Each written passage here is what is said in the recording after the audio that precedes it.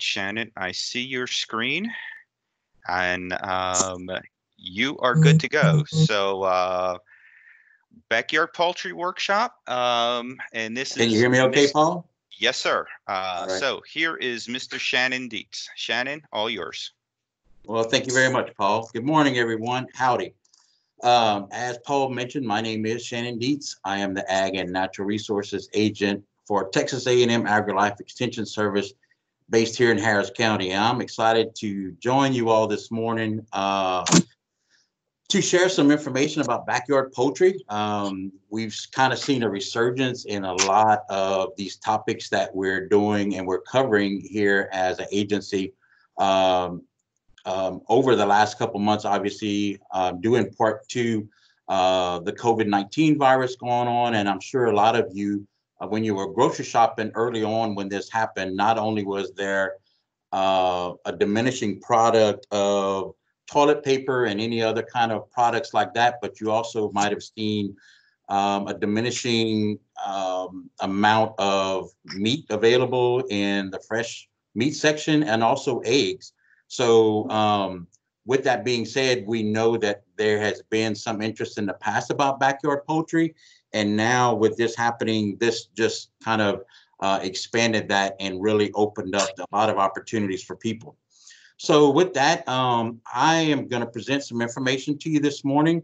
We're not going to get too heavy into it. I'm going to kind of give you the broad facts that's going to apply to a lot of people to kind of decide whether you want to move forward with this or not. We do definitely have the opportunity to expand on this presentation. Part of the survey that Paul will send out is there will be an opportunity for you to list other suggestions on topics. So if you want to see a continuation of this particular subject matter, you're more than welcome to put that there.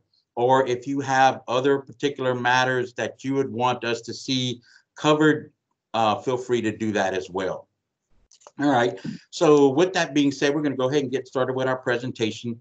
And the first question that a lot of people probably ask is, if you're from the Houston community or if you're in Harris County, I know we have a lot of people that are watching outside of those areas. And I kind of saw a couple, I saw somebody type in from Bryan this morning. So we do have people outside of the Houston and Harris County area. So keep in mind that this information that I'm going over here is specifically for Harris County.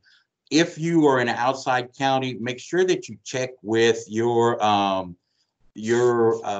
rules and policies on backyard poultry and livestock and so forth. So what's done in Harris County might not necessarily be done in Fort Bend and Waller County and Montgomery and so forth like that. So, but if you want to know if you can raise chickens in Houston, the answer is yes, with the conditions that you have no more than 30 hens with no roosters allowed, and you must be at least 100 feet away from your neighbors, schools, and churches.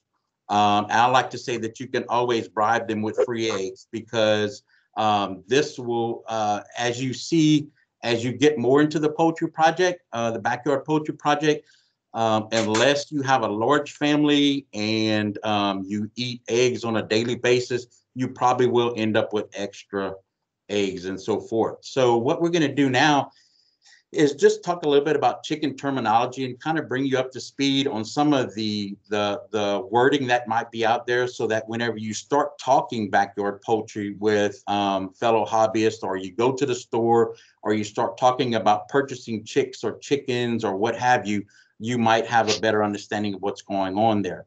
So the one bird that we're going to talk about mostly today is going to be our layers. And these are hens that are intended for producing eggs mainly.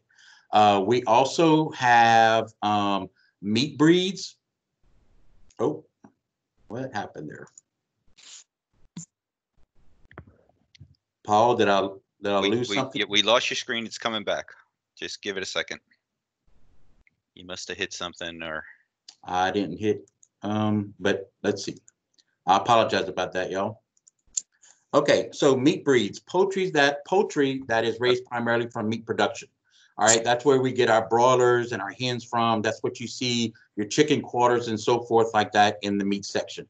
Then we also have dual purpose breeds. The dual purpose breeds are the best of both worlds. You can actually get They're known and they're bred for both producing eggs and producing quality or adequate quality meat when their time is up and from producing eggs.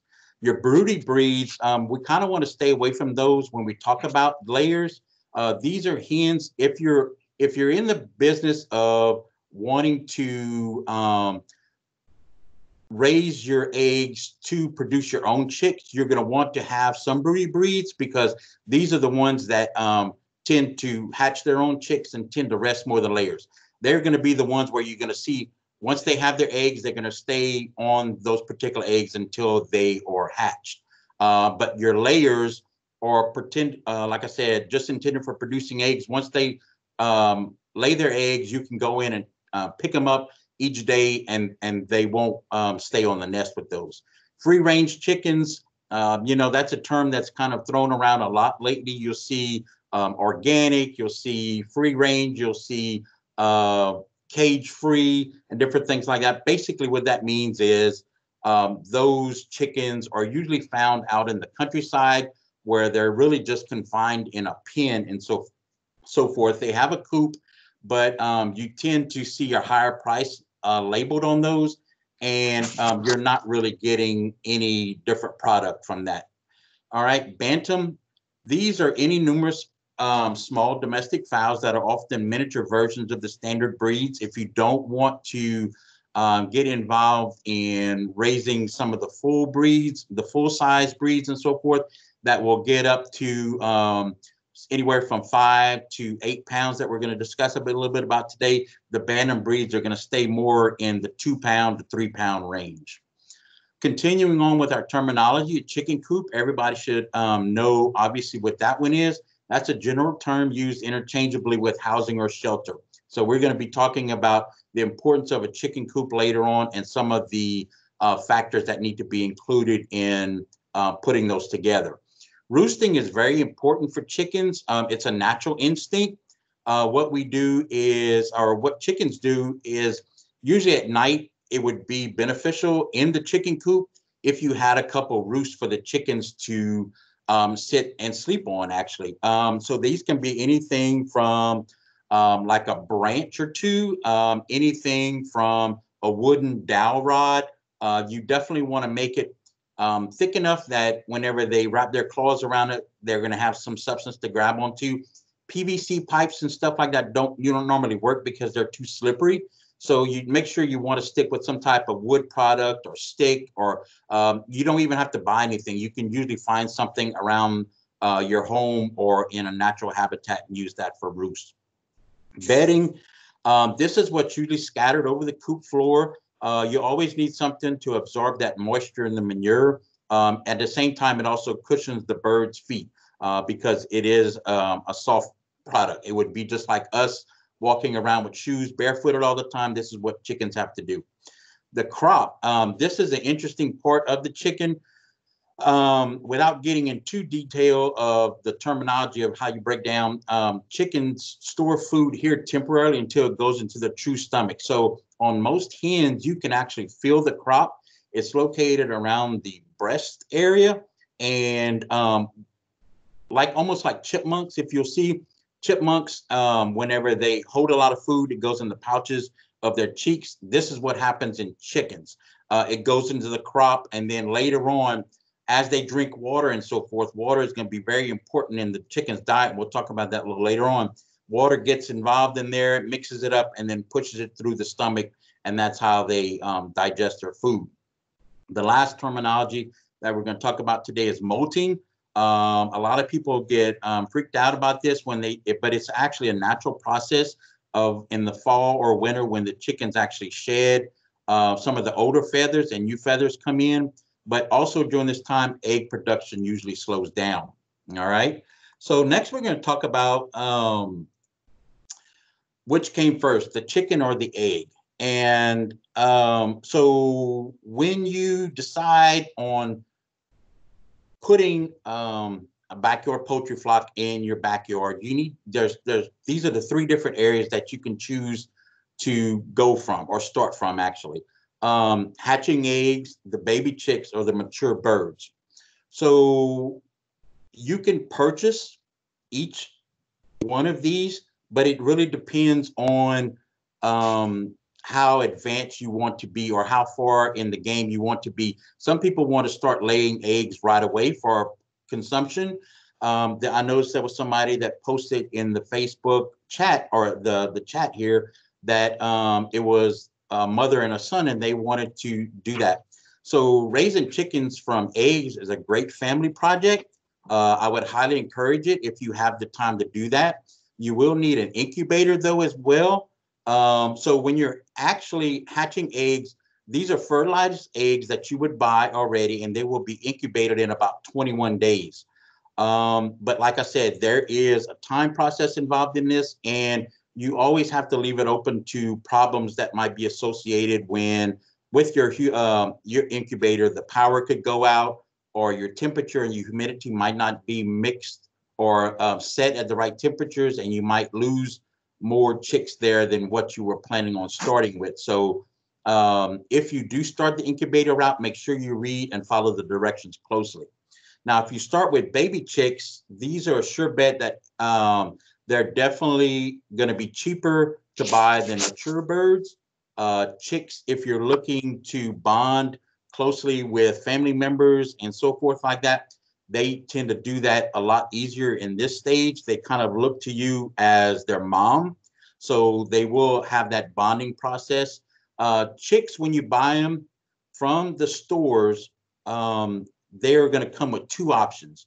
You can have the unsexed, also called the straight run, or they are mixed in gender as they hatch. And usually these are about 50-50 on cockerels and pullets. And so the cockerels are the males and the pullets are the females. And remember, if you're in the Houston area, you really don't want the cockerels in your flock because you're going to have to call those. So you're really just going to go for the pullet route, and you're going to pay a little bit more for that.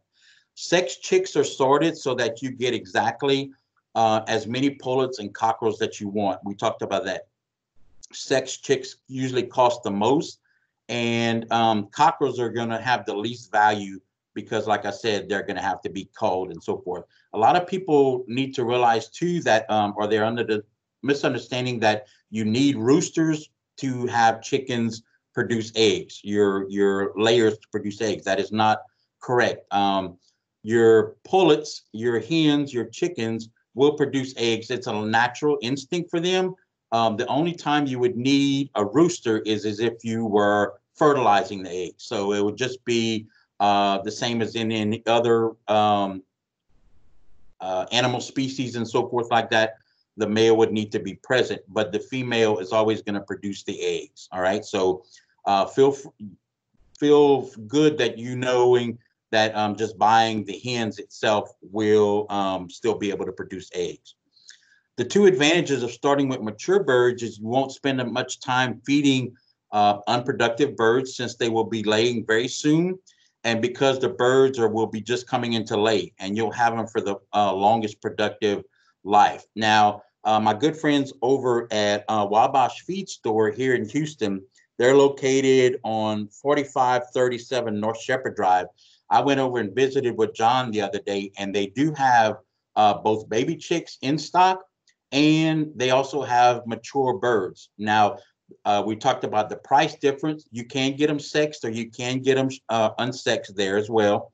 The price for your full-grown layers ready to take home, which will produce eggs in a couple weeks, are running about $20 a hen. And your chickens, your baby chicks, are running anywhere around $3 to $4. I will let you know, with the high demand of chickens right now, they do run out a lot of times during the week, and the availability on different species or different breeds of chickens are going to be limited. So you're more than welcome to go over there and talk to them a little bit more. It takes about 5 months for 20 weeks, 4 to 5 months, about 20 weeks for a chick to turn into a mature chicken. All right. How many hens for your flock? All right. This is something that a lot of people get carried away with, especially what you're going to have to do is take a lot into consideration is how much room you actually have in your backyard or where you're going to actually be putting your flock.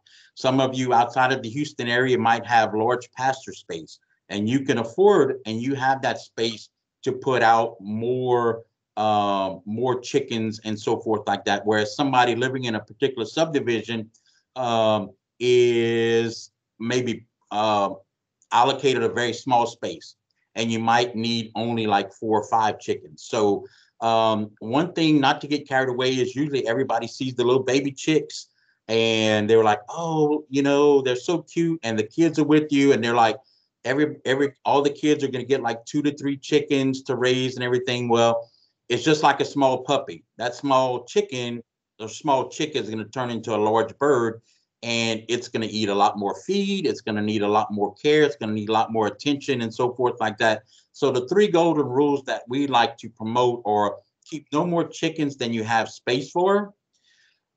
Keep no more chickens than you have time for, because a lot of people need to assume or don't assume that once you put the chickens out there, you're not going to have to worry about doing anything with them, and other than just go check eggs and so forth. There is some time involved in this in a proper and productive project, and you want to keep no more chickens than you can afford to maintain. It's not one of the most expensive projects that you can get involved in, but there is some cost involved in it. We're going to talk about that as well. So the basic goals of your project, you need to decide early on whenever you're planning. It would be best if you make a plan. Are you going to use breeds primarily for egg production? Is that what you're looking for? Are you going to want breeds used from meat production? Because that's going to determine what breeds you're going to choose and go for. Or you just want some people, if you're out in the country, you want pretty exhibition birds, what they call, with the long flowing tails and the nice bright shiny feathers and so forth like that. So those are always fun to have in the flock as well. So next we're going to go over a couple popular backyard chicken breeds. Again, these are just a couple that I want to give you some examples of. There are hundreds more out there. These are just some of them that are known to rise above the rest, and they're usually more docile than most chickens and so forth, and they're all really good. We're talking mostly about layers today for egg production, so these are going to be usually higher on the egg production count than most of the other ones. Okay, the first Shannon, one we're going to talk. Yes. Hold on just a second. Before you get into that, I've got a couple questions Sure. that popped up here, so let me get through these. All right. They asked about the name of the place. It's Wabash. Here's one question. What do you mean when you say the male sex chick will have to be, and I believe you're saying culled, C-U-L-L-E-D? Yes. So just like, so culled is the politically correct term of actually getting rid of it. You don't want that. So if you're culling an animal, you're actually taking out of your herd. So you would have to either kill that bird or you would have to dispose of it in some kind of way. So that's what culling means. Okay. Or they could give it to someone that wants a male, and outside of the Houston area, because we couldn't allow roosters here. So if you do happen to have that, yes, you can always pass it off on somebody else. Okay. Another quick one here is how many chickens for a family of 7? You know, that one's kind of hard to answer because it really depends on the egg consumption of that family. So if it's a family of 7 that eats eggs every day, so one chicken is going to provide about an egg a day. All right. So if you have 5 chickens, what I normally like for people with backyard poultry projects here in Houston, I would recommend 4 to 5 chickens in their backyard for a good number to start off with their flock. That's going to give you about 5 eggs a day. So over a week's time, you're looking at what, about 30, 35 eggs or so forth there. So that's really dependent on the consumption and so forth like that. So that one's kind of hard to answer. Okay, and I think that would be, there's a similar question, how many chickens on 4 acres? It really just depends on how many eggs you want to produce and Correct. how much you can handle. And how much of that 4 acres you want to dedicate to your flock. So there's ways, that you can actually do rotation of your chickens on a 4 acres if you have that much land, as opposed to somebody with a smaller plot. You can do that, but keep in mind, the more chickens that you have, the more investment you're going to be putting into that. So if that's not an issue, you can raise anywhere upwards of 20 to 30 chickens on a 4 acre plot. Yeah. Okay. I think that covers it. We're up to speed, so you can proceed. Okay. So yeah, the Rhode Island Red Hens, those are one of the most popular breeds that you see usually in pictures of chickens and so forth. Usually the mature weight on a Rhode Island Red is going to run about 6.5 pounds at mature weight. They lay dark brown eggs, and they're listed as a dual purpose breed, but mostly used as laying hens. They have dark red feathers in color that give them their name, and they do well in small flocks. The next one is the Wyandotte, and this is a pretty breed. This one, as you can see in the picture, they come in several different shades, several different colors. Again, they will also weigh about 6.5 pounds at mature weight and produce brown eggs, and they are listed as a dual purpose breed also. And the ones that I'm talking to you about today, these are pretty common breeds. They're usually found at most feed stores, through mature hens or as in chicks as well. The next one is the Americana. This one is a little bit smaller. It's going to run more on about the 4 pound size, 4.5 pound size. And this one's kind of a fun breed because the tint of the eggshell is going to be like a light green in color. So you can do that with some of your breeds, especially if if it's a family project and you want to experiment with some colors of eggshells that are different than the normal white or brown. There are some that have shades of blue, some that have shades of green, like I said, like the Americana, or you'll have some that have different shades of brown. You'll go from dark brown to light brown and so forth. And not sure if anybody knows what determines the color of the eggshell. I'll kind of leave that open as an open-ended question, and we'll see if anybody guesses the answer. What is so the question is, what on a chicken determines the color of the egg shell produced? And we'll leave that and we'll see who gets the answer correct at the end of the presentation. I'll just kind of leave that out there. All right. And the last one we're going to talk about this morning is the Orpington. Orpington definitely is one of the heavier breeds out there. This one will get around 8 pounds at mature weight. You can see the picture on the left. Those are some pretty hefty girls. Not a lot of that is not, I mean, a lot of that is feathers, but a lot of that is meat as well. And they are listed as a dual purpose breed. So you're looking at the end of production on those. If you would choose to use it as a meat bird, as a pretty large size broiler that you could cook for your family and so forth. All right. So a lot of people are always wondering about like the cost involved in starting a backyard flock. And again, this is going to really determine or depend on where you're at and how extravagant you want to go with it. So keep in mind, this is just a general budget here. What this is based on a 3-year lifespan of chickens, and we're basing this off of, you will see, let me see how we're basing this off of 4 birds, and 4 birds at $250 a piece. These numbers are very generic. You might be able to go to some feed stores and find some more expensive. Some of your more expensive breeds are going to be higher and so forth like that. The dozen of eggs produced, that's going to be 179 eggs, or produced in a dozen in over a 3-year span. All right. So you're going to get a lot of eggs from 4 to 5 chickens if you follow the guidelines set. You know, if you have the correct housing, if you feed them the right rations, the formula, and you keep them away from predators and you feed them the right feed, this is what the benefit is going to be. You can see that chick starter feed, a 50-pound bag, you would need to purchase one of those, usually about $16. Early bird grower, another 50-pound bag. One of those run you about 50, and then the majority of your feed cost is going to come from your layer feed. You would need to buy over a 3-year span about 18 bags of that, running you roughly around $250 to $300. One of the lines that I didn't go over was the housing. You can see an example there of anything from $200 to $1,200.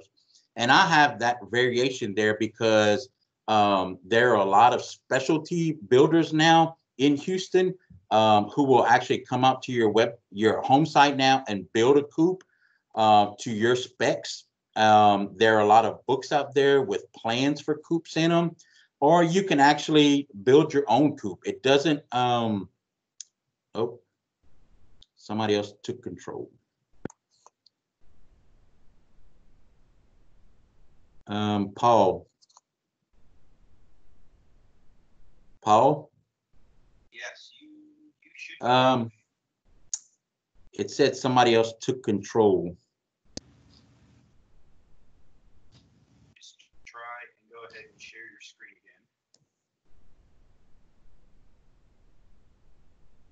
again. Oh, geez. Okay.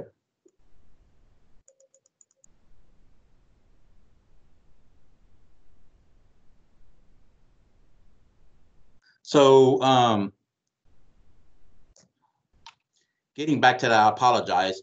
So you can go for as extravagant as you want on a chicken coop, or you can be very minimal. All it takes is a couple sheets of plywood, some 2x4s, some chicken wire. There are plenty of YouTube videos out there that can give you step-by-step directions of them. It's just how much you want to go and put in this investment. All right. So next, we're going to talk about feed for your hens. Feed represents about 70% of the cost of raising chickens, and we could see that from the budget slide just before that. Keep in mind, as a small producer, feed costs are going to usually run you higher than a large scale producer, but chickens must be fed an adequate diet for maximum productivity. And we talked about that in the steps of the chickens are going to be are going to give you the best quality eggs and the best quality meat only if you do the right projects to maintain that. All right. Age and function of your flock is going to determine the specific nutrient requirements. These most times are met by mixing. So I don't understand why. And maybe you can request people not to take control. Yeah, Paul, do we have that availability? Well, it comes up on mine. People shouldn't be able to take control on it. I've got it where I can click take control, but other folks everybody shouldn't be able to do that. Okay. So do I. I'm just a participant and I can take control. So Okay. that should not be the case. I'm just feedback. All right, you continue, and I'll see if I can. All right, I apologize, everybody. So we're gonna try and get back on track here. But what you want to do, the main purpose of this slide here is, depending on where you're at in your flock, if you're starting with chickens or if you're starting with chicks or what have you, or finishers or layers, you never want to feed the incorrect ratio or feed to those particular birds. What it'll do, it'll cause bone disformation, it'll cause kidney shutdown, and it'll cause sometimes death in some of the chickens. So you want to make sure that if you're starting with chicks, you make sure that you get a chick ration. If you're working with layers and they're in the full stage of layer production, you want to make sure that you're feeding them layer rationed feeds and so forth. So you don't want to, even though you might see a bag of feed that might be cheaper and you're wanting, well, let me just kind of feed them this one right now for a week or something, and then we'll switch back to the other one. They really need to be fed fed what they're at in their production cycle of their life. All right. So if I don't stress anything, there'll be two things that we stressed about real quick is water and heat stress. And we're going to go through this real quick because I'm kind of running out of time. I apologize. But water is going to be very, very important to your hen's production. Things that are going to be determining for the amount of water that chickens are going to get is going to be the age. If chickens will drink more water as they get older.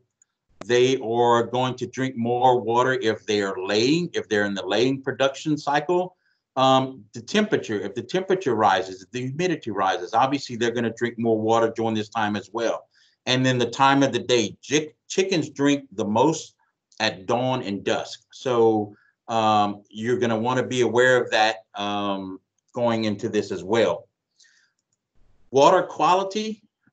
This is something you might want to pay attention to if you're seeing that you have fresh water out on a daily basis and you're cleaning the water trough and you're cleaning the water bowls, but the chickens still aren't drinking. There could be an issue associated with the color of the water. There could be something associated with a particular odor that they don't care for. The opacity of the water, if the water is not clear, you really don't want your hens being able to drink from like puddles out in the yard or anything like that. Dirty water, that's not going to be good for them. You definitely want to make sure that you have some type of freshwater system that they can partake in. And then the last one, you're going to want to have it free of bacteria. And if you have any issues with any of your water that you see the chickens aren't drinking from it on a regular basis, you can have your water tested. And if you have high concentrations of minerals in it, you might have to look at some type of other water source and so forth. But you always want to, one rule that I say is you never expect your chickens to drink water that you would not drink yourself. All right, so the last couple slides we're going to be wrapping up here with is biosecurity and disease management. We're not going to go into this too much, but some of the main points that you should take care of this is you're always going to want to purchase healthy stock. Go with a reputable grower where you get your chicks from. If you say, for example, like Wabash Feed Store, if you develop a relationship with that feed store or any feed store in your particular county, they're going to be very knowledgeable in those products, such as chicks or hens or your feed and so forth. And you can count on them as well as your county agent in your county to get answers from. You're going to want to keep your birds confined using pasture coops or fencing. Keep your dirty equipment away from your flock. You do not usually want to mix birds in general. If you're introducing birds to the flock, new birds, you want to keep them in quarantine for at least 3 weeks before you introduce them there to make sure that they don't show any signs of disease or stress or anything that they can introduce to your healthy flock. You're also going to want to control the rodents, not only because they will tend to get in there and get your eggs, but they also carry disease and other pests that will easily be transferred to your chickens as well. Keep your buildings in good repair. Wear dedicated clothing and footwear when working around the birds. A lot of you probably have heard of the avian flu or in the past and so forth. So especially a lot of people don't realize whenever you're walking in a chicken coop, the chicken manure on the bottom of the ground, on the bottom of the coop is what you're stepping in. You definitely don't want to bring that into your house and so forth. Make sure you have a dedicated pair of rubber boots or shoes or something that you work with so that you can leave them specifically for that project. And you always want to wash your hands before and after handling birds. Sanitation, coops should be cleaned at least once a week. Feeders and water should be regularly cleaned and disinfected. Most times you can mix a couple drops of Clorox with a gallon of water because like most water in the South or in high temperatures, there will be some type of algae buildup and so forth. So that Clorox and that washing will keep that down, and it would be more tempting for the birds to drink out of with that. All right, dust baths should be available for your gals. Dust baths are very beneficial. You definitely want to encourage them, because if you've ever seen chicks or hens or pullets or whatever flying around in their dust bath, what this does is kind of alleviate them of lice and sheds dry skin off of them and everything. So dust baths are very beneficial. All right. Predators. We're going to wrap this up by talking about most are active at night or early morning. Threats come from land and air. And you also want to keep your chickens protected at night. This is usually whenever most predators are on the prowl. And like I said, we can't forget about the air predators. Hawks and owls are just as dangerous as foxes and coyotes and possums and raccoons on the ground. So the threats can come from both land and air. Last thing we're going to talk about is preventing heat stress in poultry. And a lot of times people, when they're raising chickens, they're either going to be worried about their chickens getting too cold in the winter or too hot in the summer. Definitely, if you're from Houston or if you're from the South, you know that we have to worry about heat-related stress more for ourselves and our animals than we do with the cold. So chickens can get heat stroke just as well as animals. So that's all relative to temperature and humidity. The first signs of heat stress is you will see panting from your chickens and increased water intake, and this will result in death if not seen about on a very quick basis. They will always need access to cool, fresh water and ventilation. Ventilation is going to be key in your coop, all right? So can you imagine if you had a chicken coop and you didn't have any ventilation, any windows in it, if you didn't have any space that had like a wire covering during the summer, if it was exposed to full sun with no tree or shade cover or anything, your coop can actually turn into an oven. I mean, the inside temperature on that can get extremely hot. So you definitely want to have some type of portable fan. You want to have window access, something that you can close at night, but you can keep open during the day and so forth. And if you have further questions about this, I will be glad to answer them on a one-on-one after this presentation is over. So keeping your birds cool is one of the last slides, and we're going to be wrapping up here. In most cases, you can manage this by allowing, like I said, the ventilation in your coop and so forth. That should be your first priority.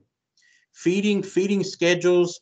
On most feeding schedules, your chickens are going to eat early in the morning and they're going to fill up during the day, and then that's going to provide more heat and more stress to them.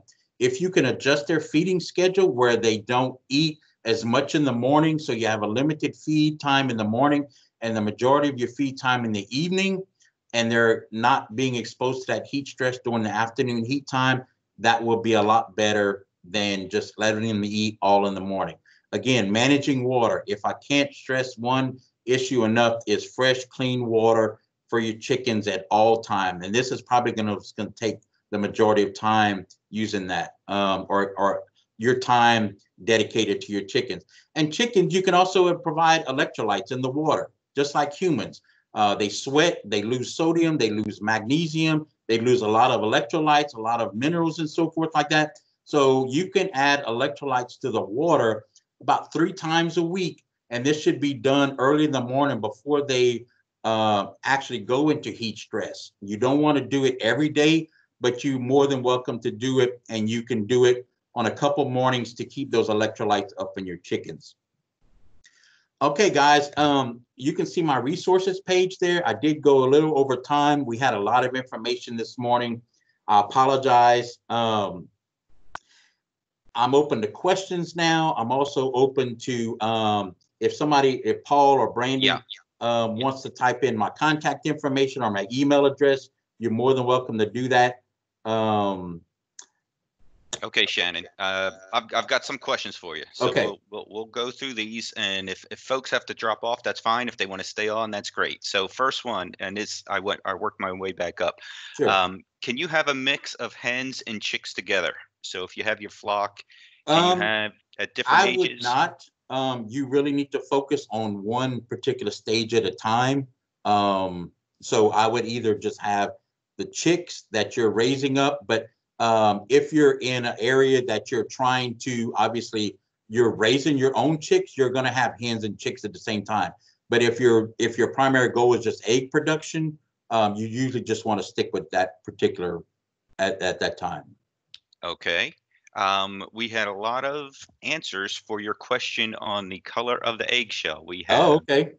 earlobes, wattles, legs. Earlobes. Earlobes is correct. Earlobes is the correct. All right. I'm a Yep, plant so guy. I did not know that chickens had earlobes, so I I know, learned right? something today. Yep, exactly. How long do chickens lay eggs before you have to use them as meat? So what is there for So usually, layers? I mean, yeah, again, this is going to be a timing factor, but usually 3 years is going to be peak and is going to kind of die off a little bit after that. But there has been some breeds that'll go for at least 5 years. It's really going to depend on if the breed you get is a really productive layer. So some are going to be longer production, and that's going to be a quality that you're going to want to research beforehand. If you're going to get something that's going to go that 3 or 4 year span, or if you want something that's going to be on a shorter time span, you're just going to have to keep that in mind. Okay. When you talked about the breeds, do you recommend just a single species, Yes. or can you have a mixed? You can have a mix. If you have a mix, that's going to be more for your outside operations, like in a pasture setting and so forth. But if you're going to be in a backyard setting with a much smaller coop and everything, I would suggest with just going one breed. Okay. Here's a question, maybe a little bit off, but somebody asked about A&M developed a quail species or a variety. Are these available to the public? Are you aware of anything with regard to quail? That I am not. Okay, no problem. Can you feed millet to baby chicks as a food source? I wouldn't. I would wait till they're older for that. On the chicks, they need a very specific diet. Okay. Yes, we are recording this, so this will be available for folks to see. Okay. Hold on. I feed my chicken feed scraps from home. What can I feed them without hurting the diet? So some chicken scraps are fine, like a lot of your leafy things, especially during the summer. Chickens love watermelon. They love all kinds of watermelons. They love any type of fruit. If you're looking to keep them hydrated during the summer, any type of fruit that has a high water amount in it, like cucumbers, cantaloupes, muskmelons, watermelons, tomatoes, anything like that are all going to be fine. There are certain plant species that you're going to want to stay away from that are poisonous to chickens and everything, but most table scraps, if it's from like the vegetable section, you should be fine with. Okay. I think you may have answered this one. How long do chickens live? Yeah, again, that one's going to be very dependent, but on average, 3 to 5 years. Okay. And then the follow-up on that was, can chickens survive our summer heat? And it sounds like it is yes, as long as you provide them with enough water and Correct. you manage them properly. Okay. Correct. How about if you collect rainwater, can you use rainwater as your water source? You can use rainwater as a water source, but again, it's going to be up to your girls to tell you whether they like it or not. Okay. So again, if they drink it, you're more than welcome to use it. Yes. All right. Are backyard flocks ever registered with the USDA? That the question is, what are your thoughts on registering backyard flocks with the USDA? I would not. There's no reason you would right? need to register your flock with USDA. No. Okay. Can the coop be freestanding under the Houston sun?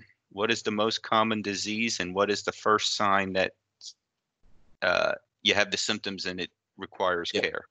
So freestanding in the Houston sun, yes, you can. Again, as long as you provide adequate ventilation. Some people install fans in them. If you have electricity that can be run to the coop, the fan should be about bird level height. And then you're always going to want to have that draft air in there. All right. During the day, you're going to want to have the windows open. If you happen to have a shade tree in your backyard, that would be something you would take advantage of. Other people have been known to put some type of canopy over their chicken coop to kind of cut down on the heat, bearing down on it and so forth. So those are all good factors there. As far as diseases, there are several diseases that can affect the chickens. What I suggest there is be aware of what your flock looks like. They should always be bright-eyed. They should be very energetic. They should always be scratching the ground. If you see chickens that aren't drinking anymore or aren't eating anymore or kind of tend to stay away from the rest of the flock, those are little signs like that that are going to tell you that there's something wrong with some of your girls and so forth. So if you see that, there are too many diseases to go and affect here, but just need to be aware of what your flock looks like on a daily basis. And if you have any issues that come up and like that, make sure that you bring them to a vet and they can prescribe the right antibiotic if need to be. Okay. What do you suggest for a dust bath? So a dust bath, they're going to kind of create on their own. More than likely, it's going to be a little shallow hole, a bowl in the ground that they're going to kind of scratch on, and they're going to eventually get about like 1 to 2 inches deep. And what they're going to do is they're just going to get in there and just fly around and fly around. You might be looking out your back window and you see like this big tornado of dust flying around. That's the chickens using the dust bath. So it's nothing that you have to prepare for itself. They usually make their own.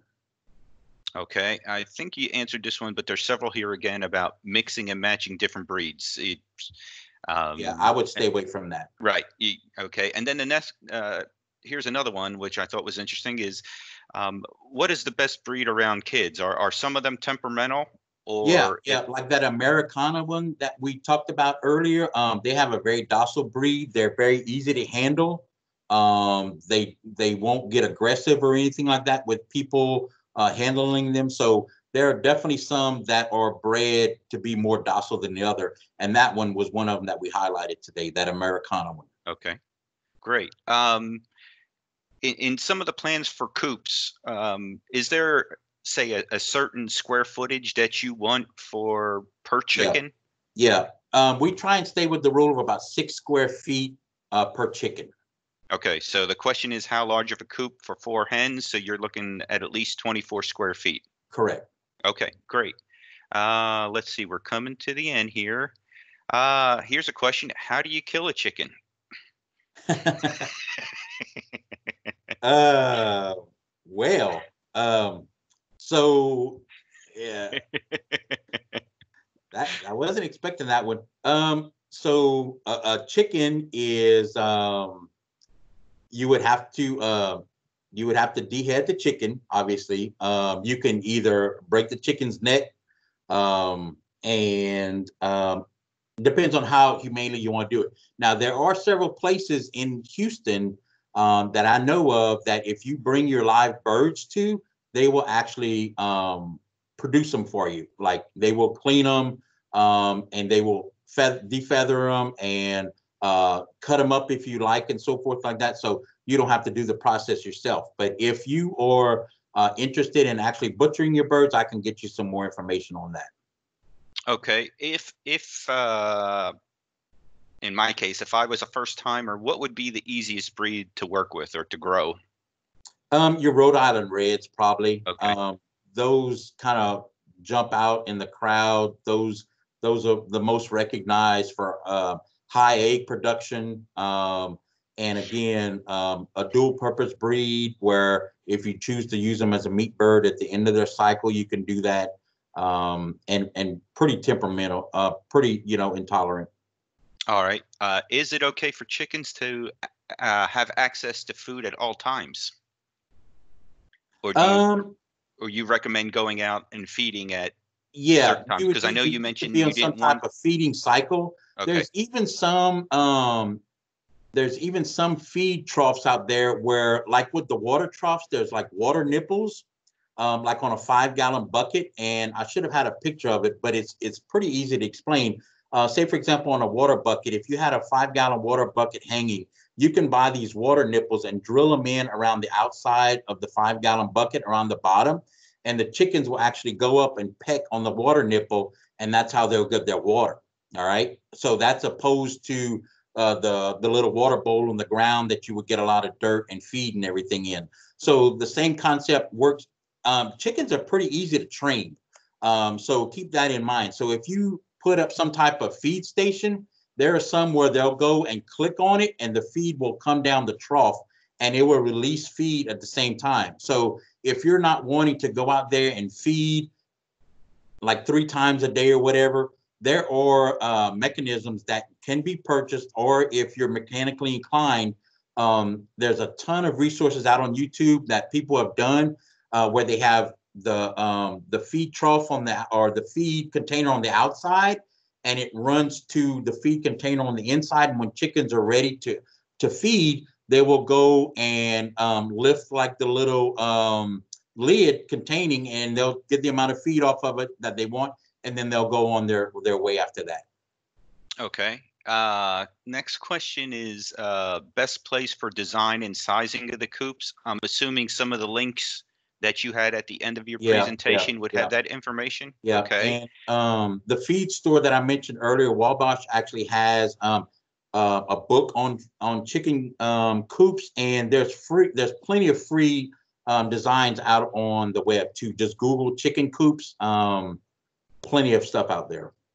Okay. How about the if you've got a yard that's pretty much all grass, how do you develop an area where they can go and scratch, and maybe that's where you pull up some of the lawn, or no, they're going to do it naturally. So okay. And that's a good point, because if you're in the city of Houston and you're very proud of your manicured yard and you have beautiful green grass and so forth, once you introduce chickens there, that particular spot that you're going to have that coop in, you need to be aware of that grass is going to start to die off. You're going to have some dead patches in it because the chickens they're just natural scavengers. They're going to go out and they're going to start scratching, and they're going to start looking for insects and different things like that. So that area that you have pinned off for your chicken coop is going to be affected by not looking like the rest of your yard after that point. So you need to be aware of that is one of the factors that you're going to have to give up if you want to raise chickens in your backyard. Okay. But you don't have to do anything on your own. They actually do it, and they'll find their own spot. Okay. Yeah. I actually skipped one here. Will chickens attack my veggie garden? I can toss in my 2 cents. We have gardens. We work with the youth with Harris County Juvenile Probation, and they had chickens, and we had to put up some fencing around the vegetable gardens because they would get in, they would go after the seed, and then they would definitely peck at the vegetables. So if you've got veggies, you're going to want to put up some sort of barrier to keep them out of it. Or even if you have vegetable gardens, Paul, they can kind of be like a beneficial, animal, because they will go in, but you just have to be very controlled with them. So I wouldn't let them in for like hours on hours. They'll definitely tear up your garden in, but if you were to let them in for like about 45 minutes to an hour at a time, and you have the time to kind of dedicate that, watch that they don't do that, you definitely don't want to put them in the stage where your seeds are just being put down. You're going to want to go with more mature plants and everything. But if you did it on a controlled basis, that would cut out some of your pesticides and so forth. Yeah. They will feed on the bad insects, so that is a plus. How long should you keep them cooped up before letting them roam during the day? So they can get out. A lot of times they have their own little trap doors where they can kind of go in and out freely. I wouldn't put any type of coop where you actually had to go out there and physically release them each day and night, because that's going to get to be a time consuming part on you that you're not going to want to do that. So a lot of times you have like a trap door or like a doggy door adaptation or something like that, where they can kind of freely come and go, is what you're going to want to install there. Okay. They were talking about some chickens for meat at the end of the cycle, and I believe you said that's 3 to 5 years, correct? Yes. Okay. Link to how to install a barrier to put around the coop to keep predators away. Would that also be in some of the links that you had at the end of the presentation? Yeah. You some people use electric fences and so forth like that. You just have to make sure that chickens are going to be very sneaky. If there's going to be a hole that they can get out of when they're supposed to be confined to the coop, they will get out. And as well as a predator will find that to get in. So you have to make every other day you have to kind of make an inspection of your coop and everything, make sure everything's secure and so forth. Okay. Here's a question, and I'll put in my 2 cents. I think so. This person is posting, sorry, confused now. Earlier, I thought you mentioned you shouldn't feed them in the morning. So I believe you said you can feed them. You don't want them to intake all of their food Correct. in the morning because And they'll that's have only problems. during that time of the hot summer months and so forth. Right. That time where that heat stress is going to be a factor when you start getting into July, August, September-ish kind of type thing. But yes, correct, Paul. Okay.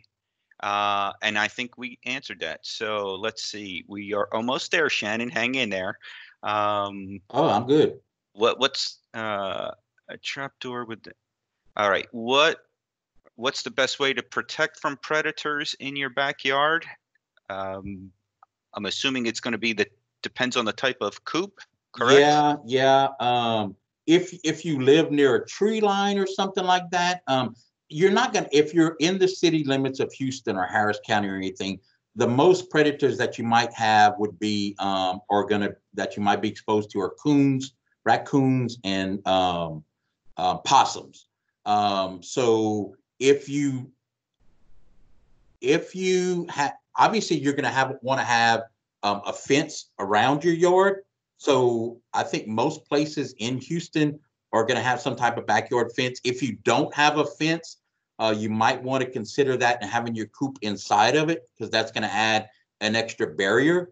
If you just have that one coop area that has the fence around it, you're kind of opening up a little bit more, I guess, enticement to some more animals getting in there. You're also definitely going to not want to let a lot of feed stay on the ground or anything to attract other animals and so forth. That's why it's beneficial and it's very strongly encouraged that you clean the floor pretty often, a couple of times during the week and so forth, because a lot of those things are going to attract not only your chickens, but other predators as well.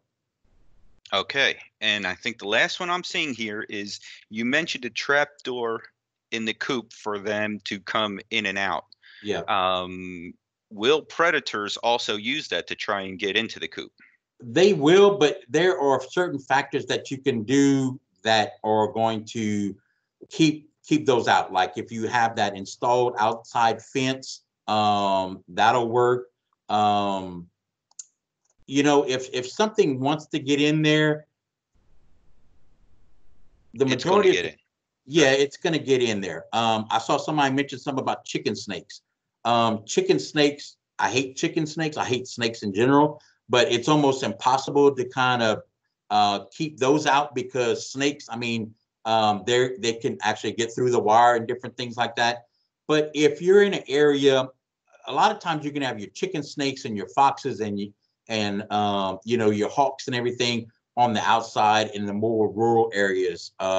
You're not going to find so much of those in the city areas and in the incorporated areas.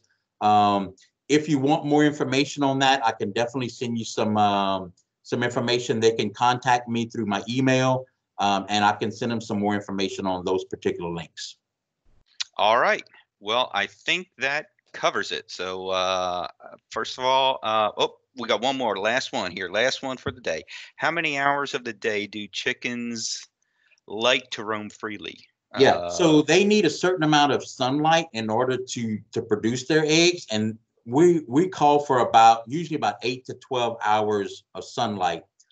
During the winter months, they still need that light to produce eggs and so forth. So you can do that by simply installing a regular size light bulb in the chicken coop, and that is sufficient, providing enough light, and you can set it on a timer. And so when the days start getting shorter in the winter months, that light will still help trigger that egg production. But they usually need, on general, 8 to 12 hours of sunlight a day. Okay. And with that, we are going to bring this to a close. If you do have any other questions, Shannon's email was posted in the chat area. I do want to thank you all for joining us. I hope you enjoyed this topic. We do have spots open for next week's topic, which will be gardening in small spaces. So until then, I'd like to thank you again, and have a great week. Thanks, Shannon. Thank you, Paul. Thank you, everybody, for attending. Thanks, Shannon. Hey, Kim. Thank you.